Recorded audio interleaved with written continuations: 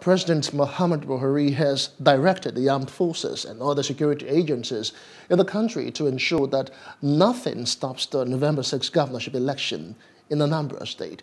This is as the National Security Advisor, retired General Babagana Mongono, said the new leader of the Islamic State of West African province, ISWAP, Malam Bako, was killed by the military 2 days ago.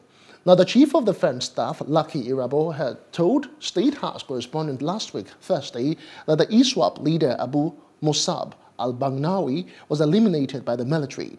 A briefing journalist after the meeting of security chiefs presided over by the president.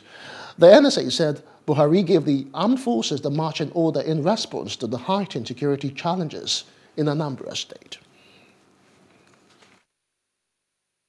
We talked about the Anambra governorship elections, which is coming up on the 6th of November this year. And we want to assure the people of Anambra State and indeed all Nigerians that the government is committed to conducting those elections and it has to be free and fair. We are going to put every machinery in place to ensure that people are well secured, and we are going to dominate the place to ensure that this place is calm and quiet to provide for free and fair elections. And that is the only way to ensure that we promote democracy and good governance in this country.